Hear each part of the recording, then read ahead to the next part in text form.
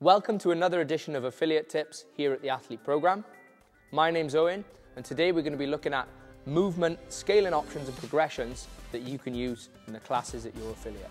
We're going to specifically be looking at the strict handstand push-up for today and some scaling options and progressions that your athletes might find useful. So we're now going to look at a few reps of a traditional push-up with Mads. She's going to start in her plank position. The shoulders are going to be aligned directly above the wrists. The midline is going to be nice and tight, and the weight is going to be on the toes.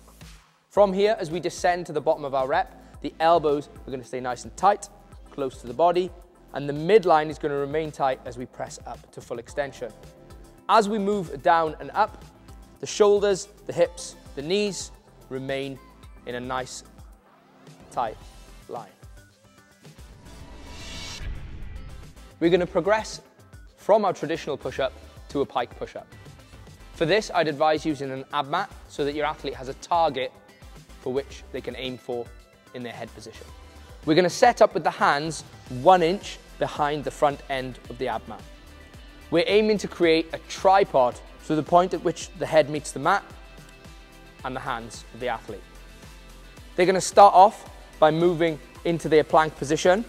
We're now going to create our pike shape by tiptoeing our feet towards our hands. We want to take our feet as close to the hands as the hamstring length will possibly allow. From this position, we're going to load the shoulders by shifting our weight forwards over the fingertips.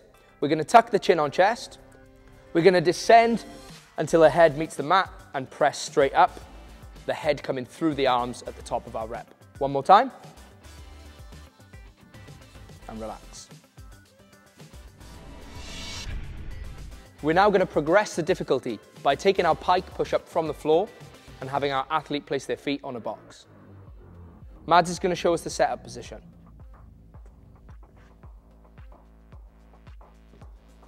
The toes are going to be aimed for the center of the box, and the hands once again are going to be 1 inch behind the front end of our ab mat. From here, the athlete is going to get their weight onto their tiptoes and tuck their chin on their chest.